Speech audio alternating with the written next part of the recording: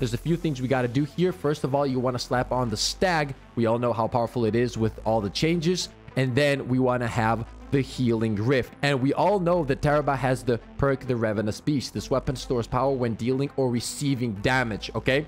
So what happens is once you're standing in the rift, you can just take extra damage. You don't have to be afraid of dying very fast, especially with the Stag. And that helps you charge the TARRABAH much faster than normal. Then once you have that perk, you just get it going and absolutely annihilate people. Here are the mods.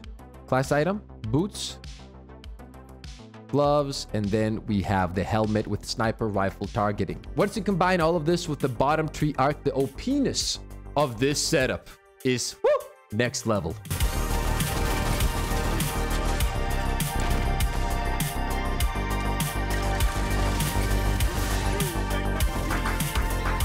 Absolutely melt these guys.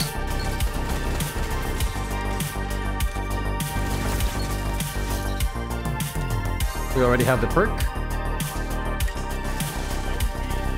Oh my god. Absolutely melted. I don't know what his plan was. I really don't. You're scaring them. A little bit more damage. A little bit. Time to melt. Gonna play aggressive here.